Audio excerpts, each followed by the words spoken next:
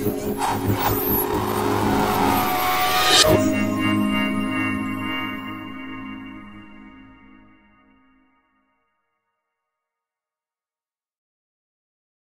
of all, I just wondered, how long does something have to persist to count as an epoch? I mean, if we carry on the way we are, we may very well be extinct in a very short time. Would that still count as an epoch, or would it just be a blip in the proceedings? That's my... Yes. Yeah. That's not a ramble. That's a good question. It's a wonderful question. It's a superb question. Yeah. And let's say, you know, there's this idea of Osmandias, you know, these ruins of this magnificent empire, and then, you know, it decays, and then nothing is left. And that would be the idea that I probably had as a student, as a geology student, you know, that we have these structures, humans disappear, and then, you know, nature takes over and the world goes back to its usual course. I think what is now clear is that even if we all disappear tomorrow, you know, or tonight before the tubes finish, then the world has been changed for good forever, and that is a change we will see in strata, you know, even 1 billion years in the future. It is rather like, I think, coming to the Earth 10 years after the meteorite impact that landed on the Yucatan Peninsula of Mexico. And then there would have been lots of changes. You know, lots of things would have gone, like dinosaurs, mammoths have gone, and so on. You would not know how the world would be turning out, but you'd know it would be very different from the world of the dinosaurs of the Mesozoic. And I think that's the state we're in. You know, the world will not go back to its Holocene state. That's an omelette that won't be unscrambled. We don't know how it will evolve, but it will evolve into something different. And of course, how it will evolve, as Christian said, is partly, you know, to a large extent, in our hands. Can I ask both authors here? If the world goes before we get to the tube tonight, be afraid, be very afraid. And there are it's the humans that go, everything else stays. What goes first of our great civilization? What goes first, and what lasts the longest? So if aliens come in 100 years, and then 1,000 years, and then maybe 10,000 years, what will they see, and what will they find that we've left behind? What will be our markers for posterity, as it were? Again, a great question. Again, and again, you can really divide it into three. There's our physical objects. You know, they are, you know, the Royal Institution here, this object and the rest of it, and Shanghai and the rest of it. Part of that will simply stop being made. The technosphere will grind to a halt. And part of it will be fossilized. If you're in New Orleans, you probably will be fossilized. If you're in San Francisco, you probably won't be, because the crust is going up and being eroded. But that is something that will come to a halt. The chemistry now, if you like, you know, the carbon dioxide event we're creating, and the climate change event, we know from past experience that there will be a rise in temperature and ocean acidification, and then before those gases are absorbed, that will probably take of the order of 100,000 to 200,000 years, you know, before climate gets back to some sort of baseline, a slightly raised baseline than before, but still it will go up like that. And that's happened, at least a dozen times before on the Earth, with a great expulsion of greenhouse gases. The biology is for good, for keeps. Once you change biology, once you remove a species, or you successfully transplant a species, you will then change the whole of biological history forever. You know, and the way that, you know, biology was changed forever at the KT boundary impact in Mexico at the end of the Cretaceous. So we have these, if you like, 3 different levels of permanence that we have in the Anthropocene. I mean, obviously the cats and rats start to do badly because they can't exist without us. They'll probably do rats will do pretty well. Even our cats, I think, they're smart. The cats will really also not do badly, I think. They can. There's lots of feral cats around. Yeah, that's true. If it's like my cat, it'll do fine. And like Jan famously said in a Berlin meeting, that the cats of today, that run around free, they will become the tigers of the future in evolution, right? Not my cat. He put a cat on stage there that made me totally allergic, and I had to run out of the conference hall. I think what will go first is money, because what is now so important to us just exists on computers anymore. It has no physical base. I mean, of course, the gold that's in here and Frankfurt and New York and so on, that will persist, but it's only such a small part of what makes up the global money supply now, and most of it lives in algorithms, so they will be gone very fast. And what lives longest? Perhaps the plastic bones we give to the dogs now, and they will be found then in the future. And some of them are really colorful, and somebody will wonder which organism was that. Yes. And the tunnels, of course, that Jan highlighted. I mean, these future visitors, they might think that we were incredibly large worms that kind of ate their way through the geology. With rubber bones. Yes. Fantastic. Yeah. Well, it's sobering that if you like the range. If you classify, our objects as fossils, as trace fossils, as technofossils, by the standard classical criteria, then my guess is that by some way the diversity of our technofossils is greater than the whole of the rest of biological diversity on Earth at the moment. If you take 30 or even 100 million living species, we are bound to have more than that of different sorts of objects that we have created. When you think that a trilobite makes 3 types of traces, it walks, it crawls, or it burrows. And that's doing well. We are making orders and orders of magnitude more. It is really a phenomenon, this. The rubber bone is a phenomenon. Wonderful. Right, so we had some more questions. Don't you think it's going to be easier to have a consensus agreement, or at least understanding on what is already a rather controversial reference for a massive change in perceiving reality, to have a number of different events, perhaps some in the cultural world, some in the technical, some biospherically, and some where those previous spheres, if you will, are influencing planetary geology. And similarly, there was a chart up there with different energy consumptions and production going over the course of time. Have a cumulative perspective to define and to come to an agreement or a consensus understanding as to when the Anthropocene, or the human age, if you will, has begun. Fine. Christian? Yeah, I mean, it's a very good point you make, that the Anthropocene is such a complex thing, and it's fed by so many factors. And I think geology is really challenged in perhaps thinking beyond its classical way of dealing with things. Jan, you described it as bureaucratic, and I think there's a very good reason that this is so, and perhaps that should be kept, but perhaps it could be added, because we now have something like neurogeology, in a sense, where our brains and our minds and the geology of Earth come together and start interacting so massively that, yes, so it would be good to think about a kind of classification system that reflects the complexity of the situation. Yeah, geologists cope with that kind of thing by having different classification systems. So we have, let's say for fossils, we have biozones and biostratigraphy of different sorts and subzones and such like. We have different sorts of chemical zones, we have magnetic zones and so on. And all of these interweave and intertangle. And if you like, the time boundary is a simplification, of the ones which we deem to be the most important. So it's a simple, the Anthropocene is we simply have to select a simple framework and realize it's going to be terribly complicated internally. Now, as Christian said, we are challenged by the complexity.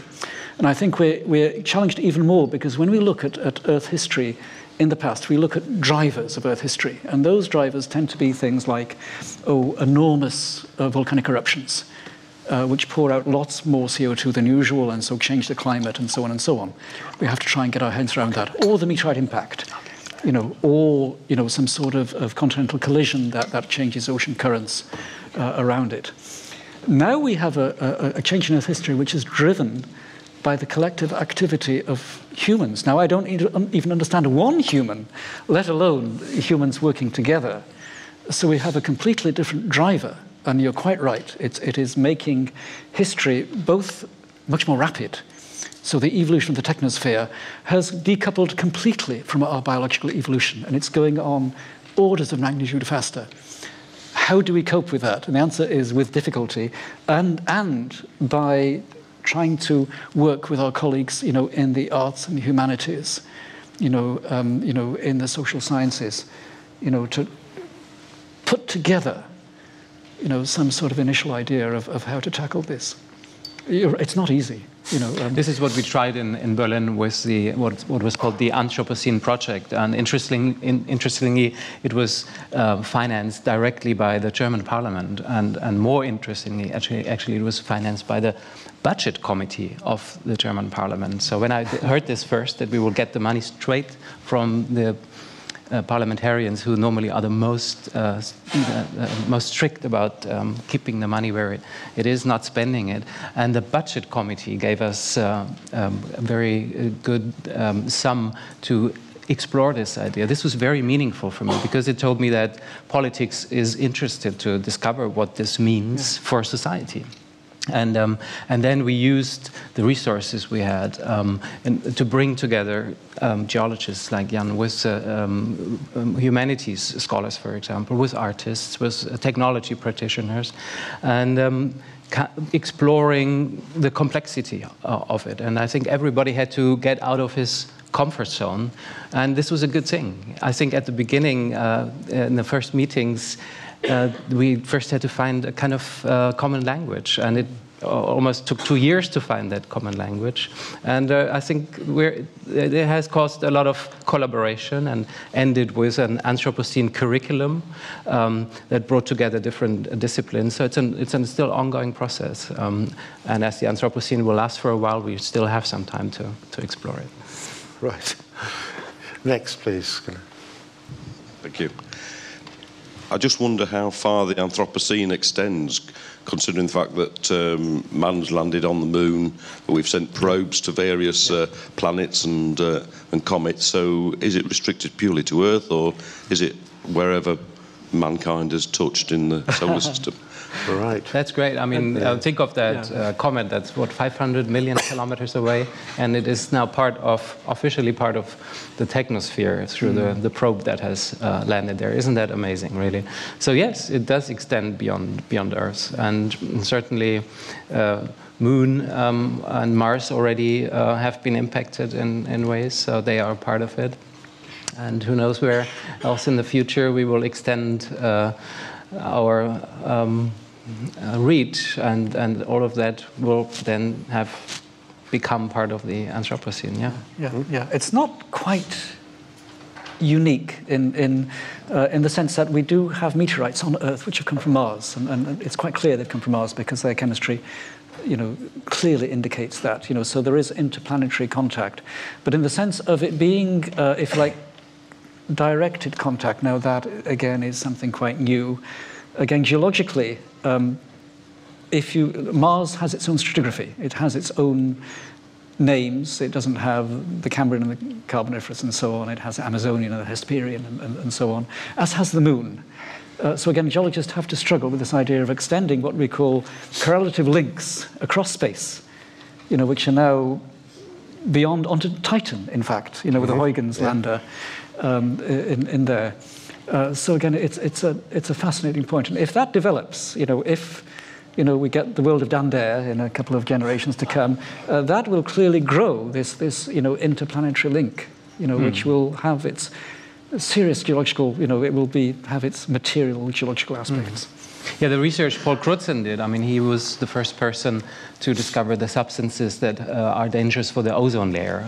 So he already, with that work, extended the Anthropocene to the upper layers of the atmosphere. Of course, if you think of space debris kind of encapsulating Earth already with a technological layer, that is, of course, also part of the Anthropocene, and it's very long-lasting, as we know. So I hope that the aliens you wanted to visit us, that they haven't spent 10,000 years traveling here, and then they want to land on Earth and get hit by a piece of space debris. That would not be a very nice Anthropocene welcome. Yeah. Slightly ironic, for sure, yes. Another question, please. So my question is about you had the pictures of the large cities. Now, bigger cities use proportionally more energy than smaller cities, and repurposing cities to be part of the ecosphere is also going to take a huge amount of energy.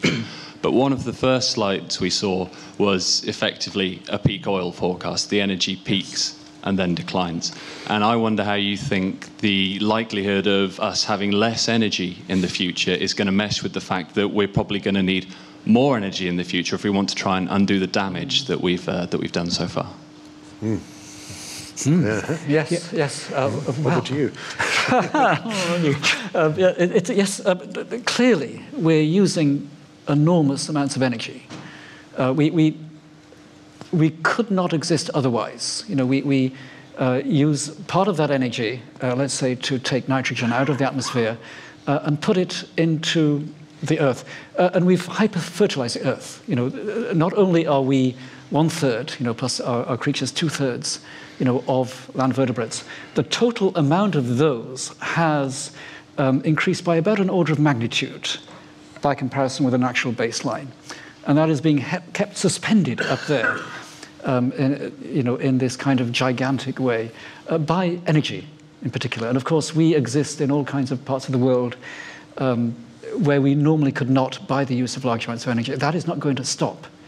So if we're going to keep ourselves at something like this level, we're going to have to expend energy. And so I guess, again, this is very much Christian's territory. We're going to have to get different sources of energy and less damaging, you know, less, if you like, planetary perturbing sources of energy than 500 million years of buried hydrocarbons to do that. So, I mean, ultimately, this idea of cities that think like planets, it reflects the idea that this invisible metabolism cities have, extending the reach of the city far beyond its boundaries, extracting resources from far away, that kind of shrinks and cities become more self-sustaining. Now, first of all, I think I see a huge potential.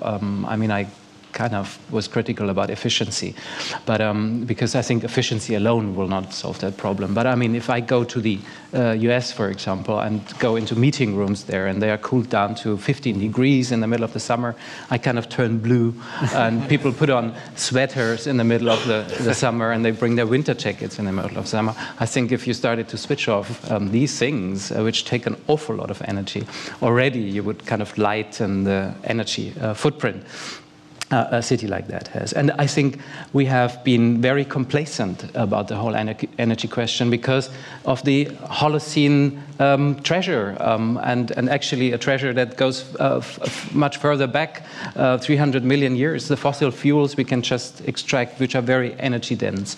And we've been complacent about thinking about alternatives. I just spent last week in Denmark doing research for an article on the rise of wind energy.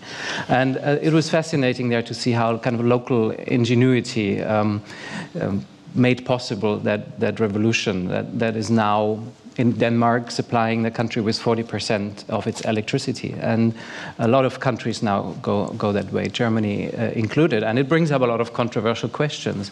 But it's just amazing to see how little research has been done in this, and that we still, and this is a figure I still can't believe, but it comes from the International Energy Agency in Paris, which is a very conservative body, nothing environmental and so. And the agency has calculated that we give 500 billion, we meaning we is always a problematic word. In that case, it's the world's governments. They give $500 billion annually in subsidies to the production and sale of fossil fuels, whereas green sources of energy, renewable energy, they get $100 billion in subsidies. So still, despite all the problems we know are caused by the consumption of fossil fuel, governments spend 5 times as much subsidizing fossil fuels than renewables. And this research gap I talked about, also identified by the International Energy Agency, that we really, in order to become more energy efficient and self-sustaining in the cities, we need to spend a lot of money. So we need societies asking for energy research to be a top priority, not something that comes at the end of the day in political deliberations, but right at prime time. And this doesn't happen yet. So I think there is so much potential in renewable energy that really is environmentally friendly, that I wouldn't be concerned about the city of the future if research is supported in a way, on a level it should be. Oddly enough, not a topic that's been mentioned much in our general election hustings of. Very good question, great answers, thank you. Anybody else up there want to wave? Question right at the back? Right at the back. Right at the back. Yeah. If we can assume that we're not in the Anthropocene right now, and that a new era is defined by a change in human behaviour, would you say that the key to sustainability is reducing our complexity and going almost back in time, or becoming more complex and going for more ecological ways of life? Yeah. Well, back in time, I mean, in the environmental movement, there is this nostalgia about good old times, and it's an interesting when people really define like a baseline for conservation, for example. What sort of nature do you want to conserve? Is it the nature of the 19th century, or is it the nature of 5,000 years ago, or 10,000, or 100,000 years ago? And it's really difficult. So I think we can draw a lot of inspiration from past practices, and probably a lot of wonderful cultural techniques have been lost and need to be rediscovered. Including, for example, the ability to do things yourself manually, you know, to create things, to build things, and to be self-sustainable in that sense. But the nostalgia element of environmentalism, it can kind of inspire a little bit, but I think it doesn't take us that far. And what I really would like the environmental movement to bring up is not only nostalgia and apocalyptic warnings, but kind of good ideas how the future might play out. And I don't mean sort of compulsively optimistic stuff that looks like PR, but where could we go? What could be alternatives? You know, how could a future look like? I try to at least formulate some challenges we have. And I think the belief in a better future, I mean, that is the driving force behind progress. And that promise has been about modernity itself, but that promise seriously has been broken in the past years. And so we need a sort of new modernity discussion, actually, and the definition of growth and progress, all these words that are so important in the discussions, that perhaps we reformulate them to include what are the Anthropocene challenges. So I would not say we need to go back to some past. We need really to go forward, but we can be inspired by past. Yeah. It's a you know, there are so many words out there which are at cross purposes. So sustainability, that gives the idea that we're going to reach something and they're going to stay there forever, whereas the reality is that things are changing now faster than they've ever changed. You know, in all kinds of parameters. So somehow, as Christian said, we've got to ride that tiger and make it work with as much benefit and as least harm as we can do that. And you know, there's simply some very simple things. You know, if we can wean ourselves away from fossil fuels, we may be able to avoid the worst of the climate effects and the worst of the sea level change that's going to happen. And that, you know, very simple to a geologist, carbon tax, you know, and a switch of subsidies. And then, with that, one might be able to, you know, design some path through the changes that are inevitably going to happen.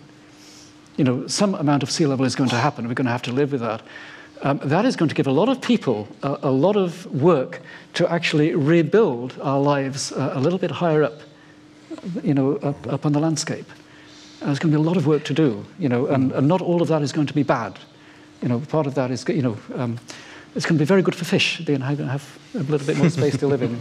One thing I'd really like to happen in the future is that we invent an Earth Destruction Day and celebrate it every year. So we are sustainable, environmentally friendly for 364 days a year. And then we have this one day where we can run around and destroy things. Today, it's the other way around, right? We have Earth Day and we switch off the lights and everything, and the rest of the year, well, perhaps we should try and turn that around. That would be a good thing to have in the future, Earth Destruction Day. Yeah.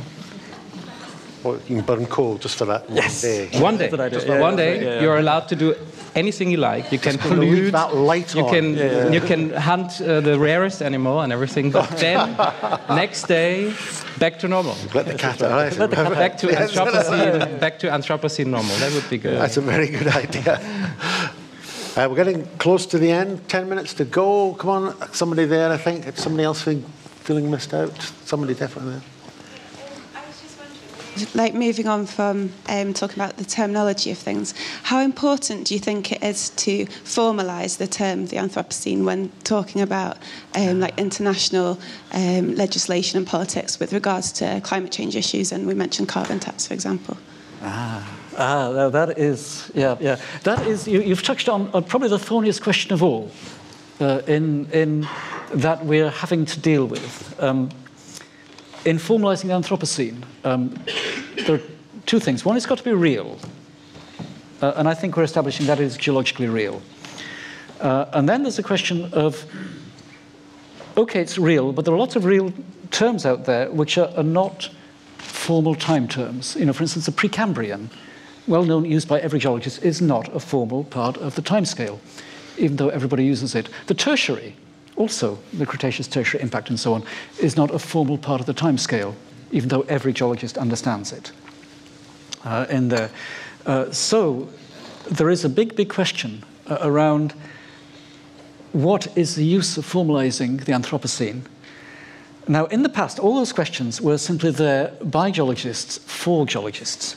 Nobody else was involved, you know, with the Carboniferous and the Silurian and the Devonian and so on.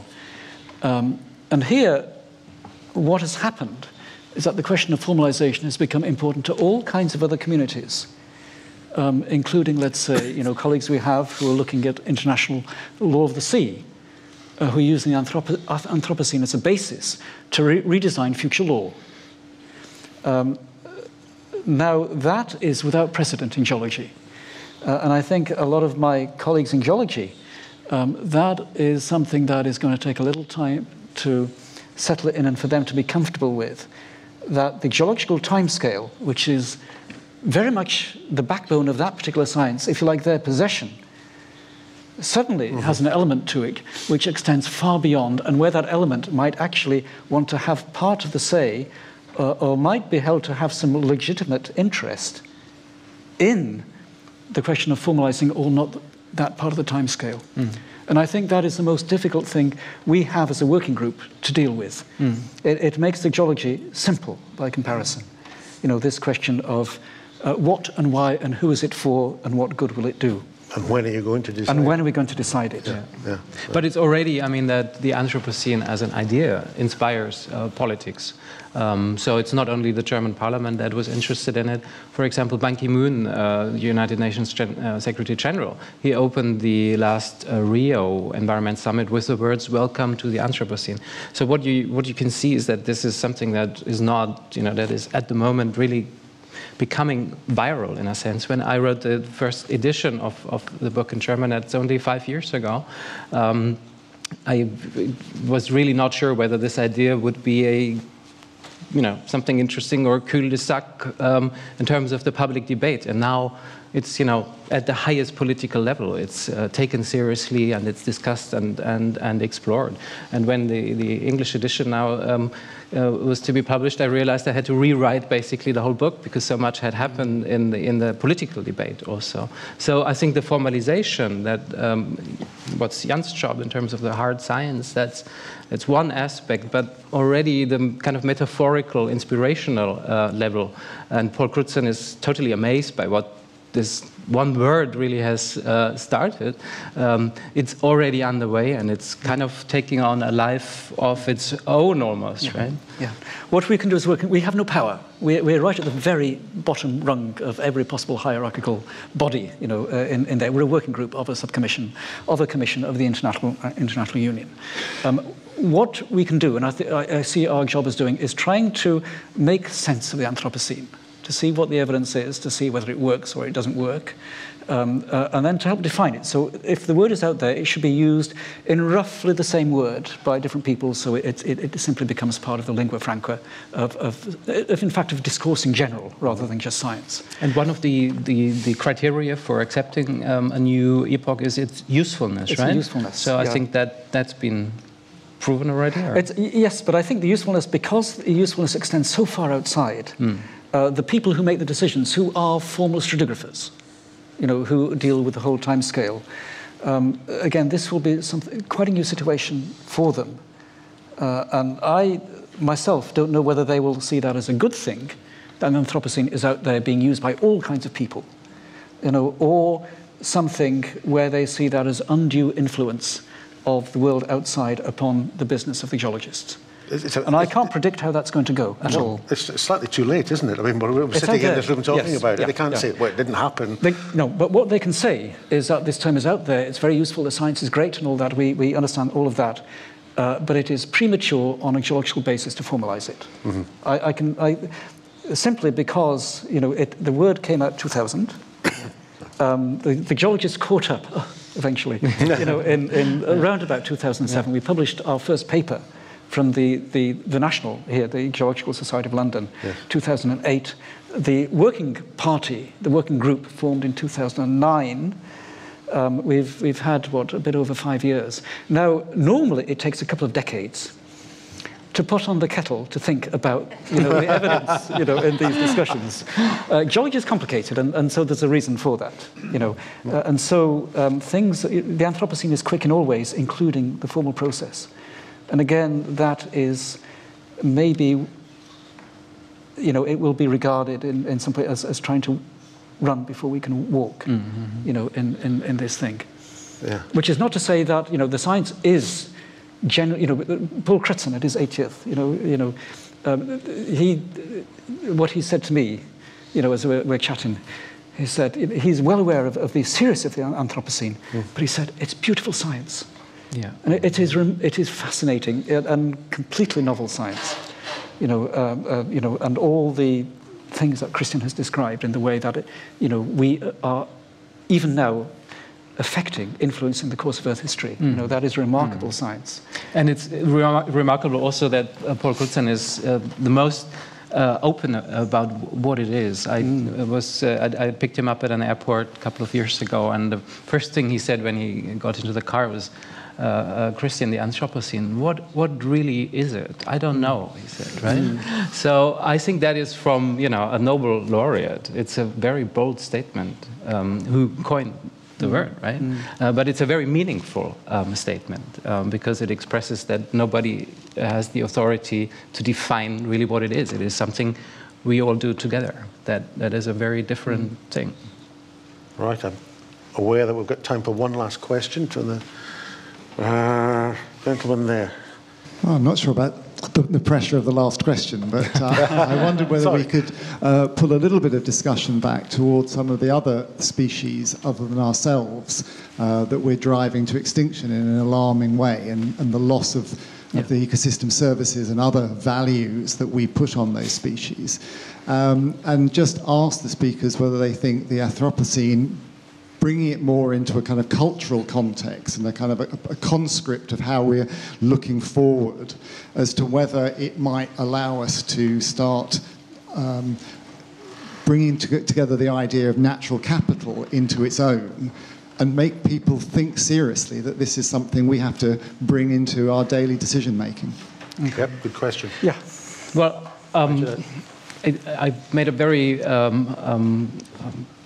provoking description in the book when I wrote that the tigers and the rare plants, and they are like the pets, or like the plants we have at home, where our care needs to extend. Of course, that's a bit anthropocentric, but if you look at the resources people spend on their pets, and then take a situation where our care extends to the species that are wild, if you extend that care, that could set free enormous resources. And I mean, if we don't care, we will feel it. So it is, I mean, we are cutting the net we lie on, right, every day.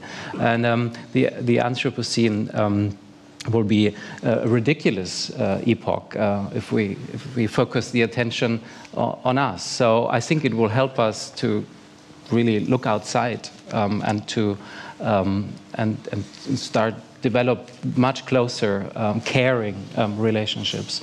But first of all, you have to let it kind of act on what, I mean, the love you have for a pet, and then think, you know, of the tiger, for example. That this extension, that's another form of globalization in a sense. We now get things that are made, you know, in faraway countries. That's totally natural for us. So we need to start kind of mirroring that in a care for things far away, and that's not happening yet. Yeah. No, I quite agree, and it should be made easier in some ways. The technosphere should bring us closer to all the other creatures, you know, all the other species that we share the Earth with. And you're quite right. You know, the biosphere is the important thing. You know, the Anthropocene is not just a synonym for, you know, for climate change. In fact, climate change, we're still in the Holocene climatically. Carbon dioxide isn't. Carbon dioxide is in the Paleocene, but the Earth hasn't caught up. But what is changing, as you're quite right to say, is the biosphere, the net, and which, as far as we know, is unique in the known universe. There's nothing like it in the rest of the solar system. Most of the exoplanets we've discovered have no chance of having anything like this. You know, so developing you know, a sense of care, if you like, or even being old-fashioned, a sense of duty towards that, is clearly something that, you know, we're going to have to develop to have anything that might be called a good Anthropocene in the future. Thank you, both our speakers, for an absolutely wonderful discussion and really stimulating. Thank you.